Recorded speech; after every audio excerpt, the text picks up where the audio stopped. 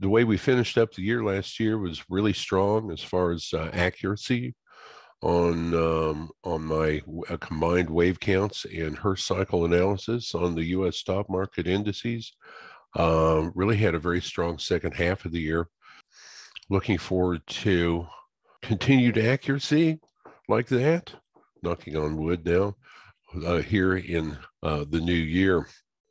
On the long-term chart on Dow Jones Industrial Average, now that we've crossed over to the new year, we have a few new subscribers, and I want to make sure they're aware of three major Fibonacci targets that I've had on the charts for a long time on the Dow Jones Industrial Average. The first one is at 41,020. That is where wave 5 in teal. So this is cycle degree. Teal is cycle degree on my charts. So up from the 1932 low, 1 in teal, 2, 3 in 1966, 4 in 1974, and obviously we've been getting a massively extended fifth wave up from 1974 low. So we're still in a 5-wave impulse to the upside that started in 1932. But we're very, very close now, getting closer. Probably will hit this target this year in 2022 to a extended wave 5 target. And that's where wave 5 in teal would be equal to the net traveled of 1 through 3 teal times 1.618. So that is a massively extended wave 5 target. So you would take the distance from here to here, take that times 1.618 and add that to the bottom of the 1974 low, and we get that target at 41,020. Then if we start in 1974, we'll move to the next degree target. This would be primary or burgundy on my charts. Primary degree target up from the 1974 low. 1, 2, 3 in burgundy, 4 in burgundy, down through the 2009 low.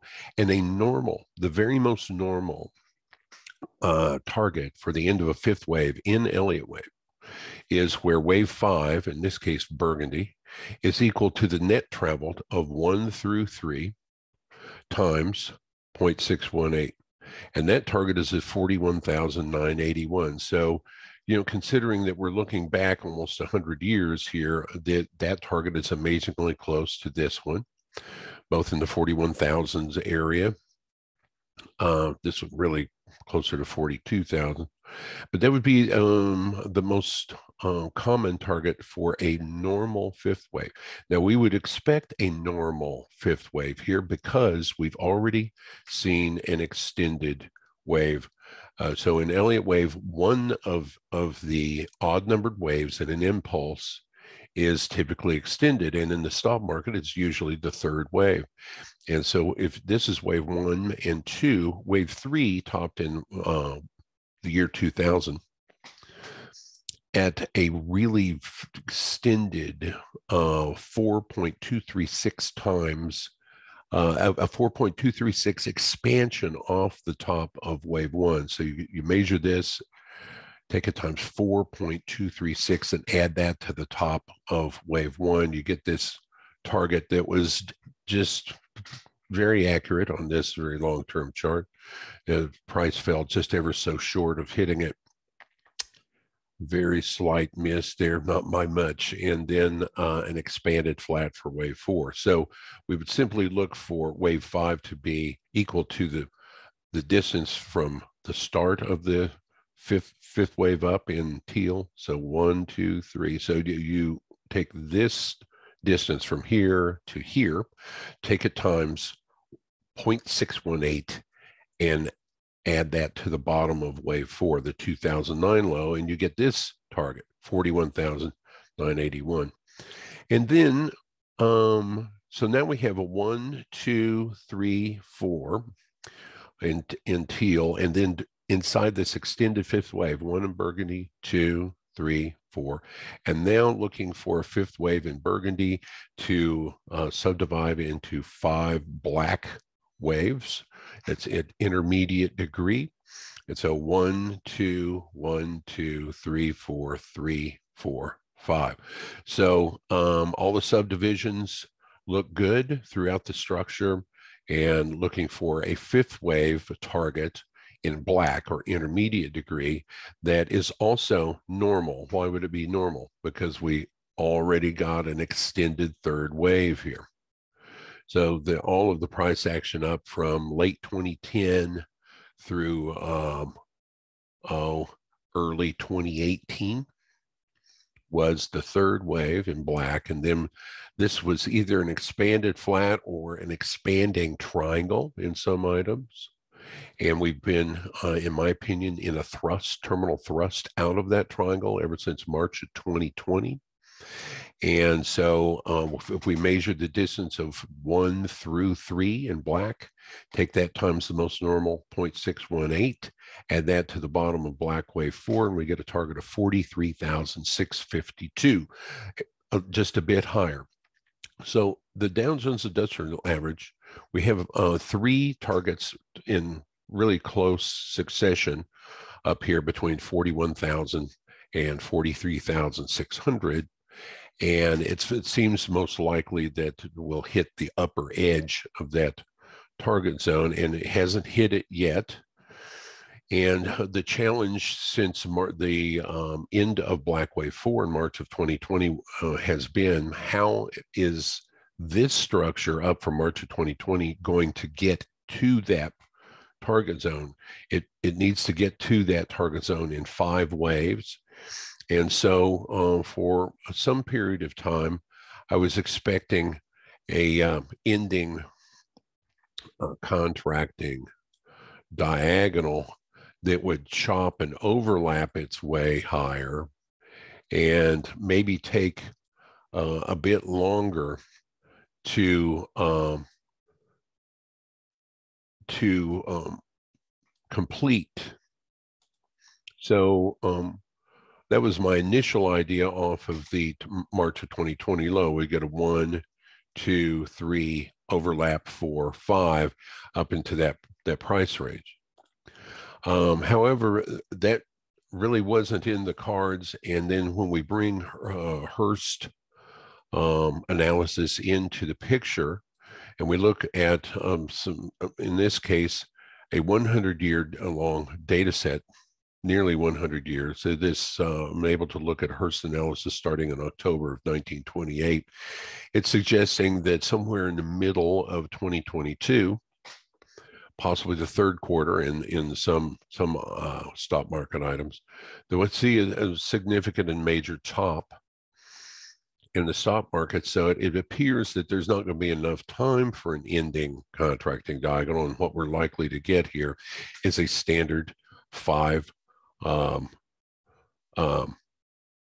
wave non-overlapping impulse to the upside. And the one thing that isn't standard about it is how long wave 1 was within that structure. So we got a extended wave 1 that's not normally the extended wave in a 5-wave structure. In the stock market, it's usually wave 3, but wave 1, as you can see, moved up and all halfway to that target zone all by itself. So that was an extended wave 1. And so if this wave 1 was extended, then we wouldn't look for an extended wave 3 or an extended wave 5. We've already seen extended waves there. And wave 1 I've got was that many ticks long, and then wave 3, I believe, finished here. And notice that at least on the Similog weekly chart, wave 3 was a little shorter than wave 1 was. So wave 5 cannot be longer than wave 3 if this was the wave 3 top. And when I bring Hurst once again into the equation, Hurst is calling this low back in mid-June, an 18-month cycle trough on this item. Now, on many other items, it's calling this most recent dip an 18-month cycle trough. And so that 18-month cycle trough was due to occur about 18 months after the March of 2020 low, approximately. And exactly 18 months after that low would be September. So if the 18-month cycle had been perfect in every way, in the most average length of average length, then it would have occurred maybe about here. But now it's getting awfully late for that 18-month cycle trough to occur if it hasn't happened yet. And so it's very likely the 18-month cycle trough, the first 18-month cycle trough after a 9-year cycle trough, has already occurred in the stock markets. And therefore, in my opinion, this is likely the end of wave 3. And then wave 4 likely ended in early December. And we're in the 5th wave up. So this would be the wave 5 of 5 of 5 of 5 up from the 1932 low. And the Fibonacci target for the end of blue wave 5, or minor degree, that fits best with this these 3 longer-term Fibonacci targets that I've been explaining, is where wave 5 blue will equal a 0.382 times the net traveled of 1 through 3. That's a pretty good target in my opinion. Considering that wave 1 was the extended wave this time, wave 3 was shorter than wave 1. So that target is up around right about 44,000. Matter of fact, it is exactly at 43,962. So I think this market is likely, by the time we get to the middle of this year, going to top the Dow Jones Industrial Average around 44,000. So that is an additional, just to put it in perspective, 20% or so higher for the stock markets, at least using the Dow Jones Industrial Average.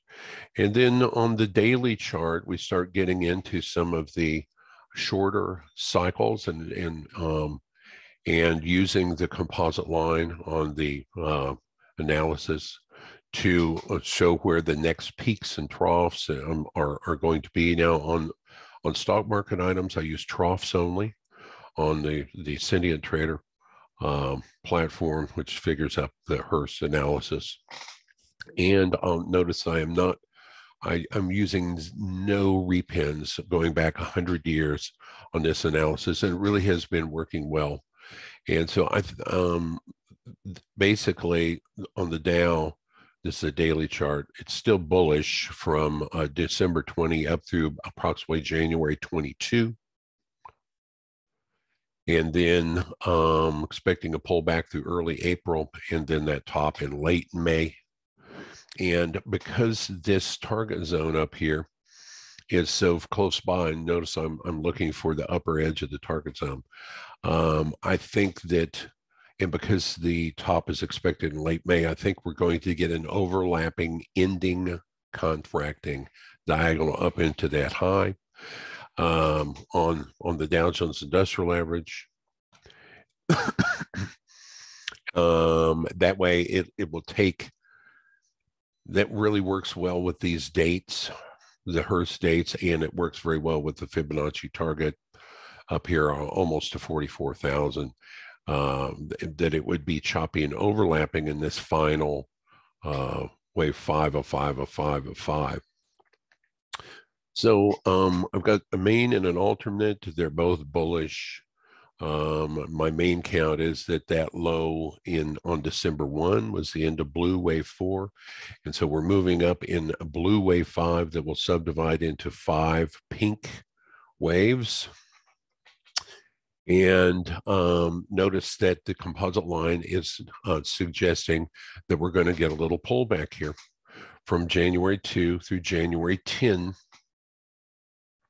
and then going to move on up. So from this blue wave 4 low, I think we got a 5-wave up structure for wave A in green. This was wave B in green, and now we're going to get a wave C in green that's going to end quite a bit higher. And the reason I've got it quite a bit higher is I'm expecting this diagonal moving up through mid-year to be contracting. In other words, wave 1 would be the longest of 1, 3, or 5. And then wave 2 would be the longer of 2 or 4. Wave 4 would overlap down into the price territory of wave 1. And if this projection is correct, by the time we get up here to the top target area, we get a little throw over up here in late May approximately. That's the way things look right now. Of course, these Hurst constantly adjusts a little bit to price action. And so these dates, I'm sure, will morph just slightly, but only slightly, as long as this continues to be considered the 18-month cycle trough back here mid-June. So there'd be a little throw over of that line connecting 1 and 3, and it would give us an amazing signal that the market was at finally basically the secular bull market that started in 1932 was finally reaching its final upside target zone or target area. So there's the Dow Jones Industrial Average this week, looking for a pullback down through Jan 10. That Jan 10 is Monday of next week. So that is 1 week of corrective downward action. Now this wave 2 here could be any number of types of corrections. It might even give us an expanded flat that has a new high in it. We just don't know what that pattern is going to be ahead of time, or it could be a zigzag. Those are the most common for a wave 2 would be an expanded flat or a zigzag down through Jan 10. So there's the Dow. And also I wanted that to be kind of an explanation for the new subscribers for how I derived those large degree Fibonacci targets up here. Why I think that the market isn't going to be done going up until it gets up into that area, and my decision-making process on where to place the 1 in blue, 2, 3, and 4, which is all related to Hurst cycle analysis, and basically incorporating Hurst into the Elliott wave count and Fibonacci targets to come up with a wave count that works perfectly well with the Hurst roadmap. Let's see. And one other thing I will say is I know Hurst doesn't look at long-term Fibonacci targets, really. It doesn't bring those into consideration. But Elliott wave obviously does. It's a very important part of Elliott wave. And so you might hear Hurst people say, well, this is a 9-year cycle trough, so we should see a lot more upward movement from March of 2020 than just 2 years or slightly more than 2 years. It theoretically should go up for 4.5 years. It would be the midpoint of a 9-year cycle. And my answer to that, someone that would say that, is that Hurst analysis via Syndiant Trader software only figures up to 18-year cycles, whereas Elliott wave, by looking back 100 years plus, is looking at longer cycles than even that. And so I don't, just because Hurst would say, well, theoretically, there would be 4.5 years of upward movement from a 9-year cycle trough. I think that these long-term Fibonacci's as an Elliottician are going to take over and have this market topping earlier than probably Hurst um, would many Hurst types would assume, based on that being a 9-year cycle trough in March of 2020. Amazingly, Hurst, when you look at the composite line on a long-term chart, it really does peak around mid-year this year and starts to work its way lower. And the next large cycle trough isn't due until about August of 2024. So even though that's a 9-year, the composite line quits going up about mid-year and then works its way quite a bit lower on through mid to late 2024 next, despite that potentially being a 9-year cycle trough. So moving on forward, and then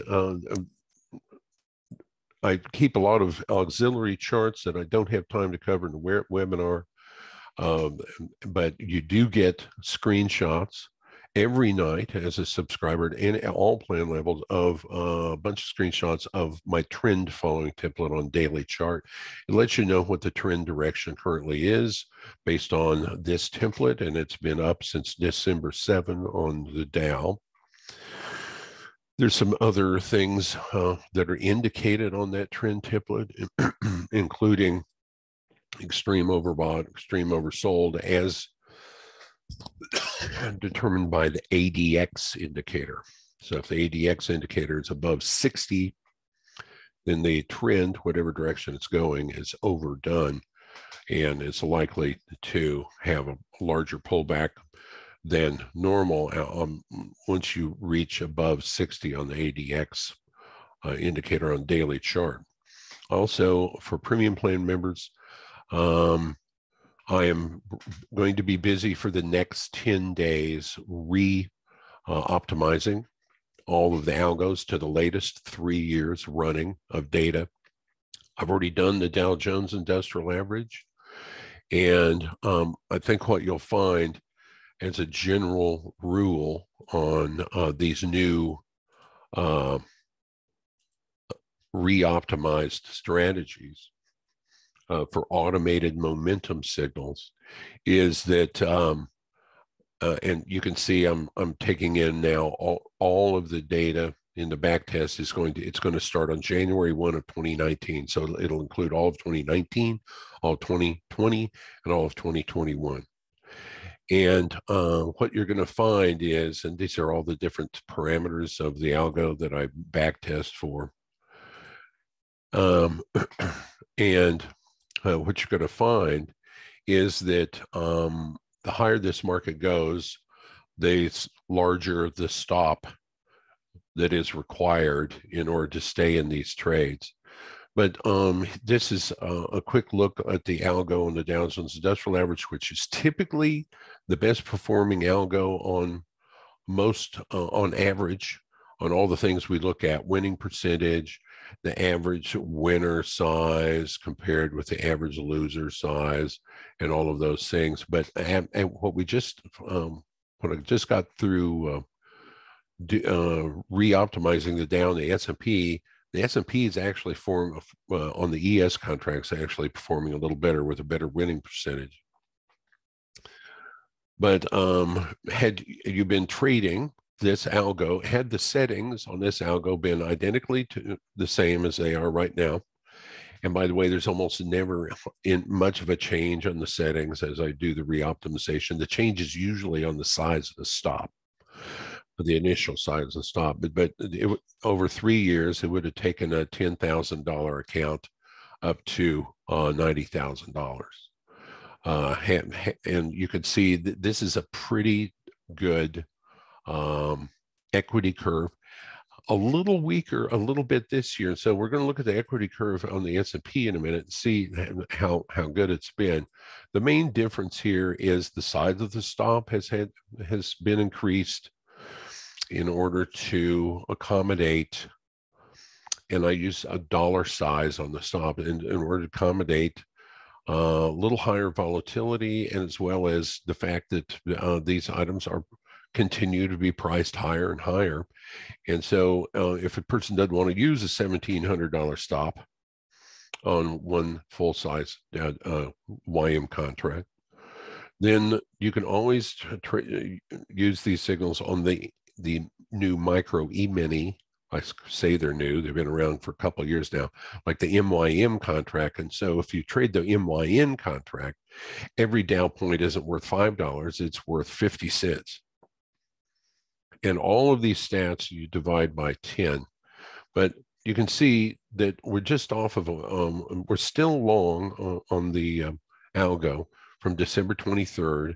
So even though I did the reoptimization, the last buy signal came in identically the same spot, and it's still in the trade. Just beware that I'm expecting a pullback this week. And as soon as the Walter Bressert and the adapt and its moving average here, 10-day moving average, and by the way, we back test for that as well. It's not always 10 days, it's others sometimes. As soon as those cross over, it's going to exit this trade.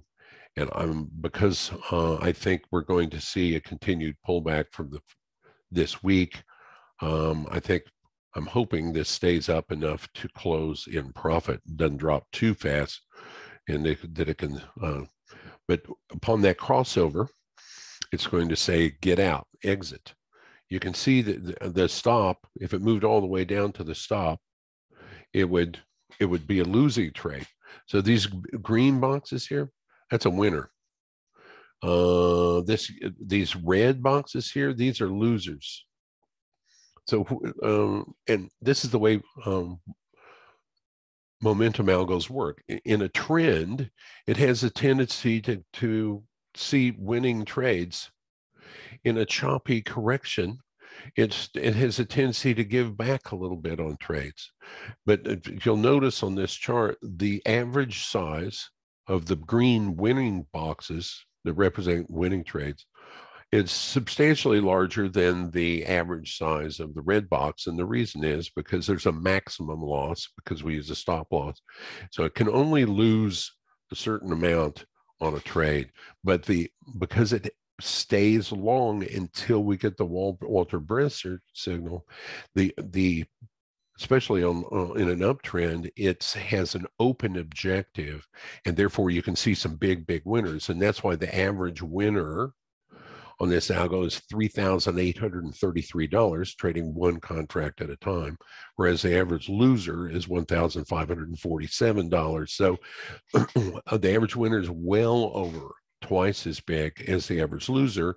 And even though you have a winning percentage slightly above 50%, it is that difference between the average size of the winner and the average size of the loser that brings in the big bucks.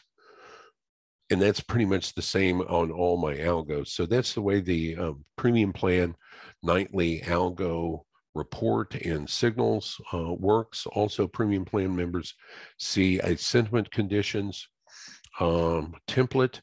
I'm going to be working with William on some improvements on this on these indicators this year, and that might be able to show some different ways to look at sentiment than what we've been looking at for the last few years. This shows commercials positioning versus retail positioning down here. We're going to try to really do a deep dive into some of the settings on these and see if we can get these sentiment conditions screenshots the premium plan members see every night to dial those in and make them more predictive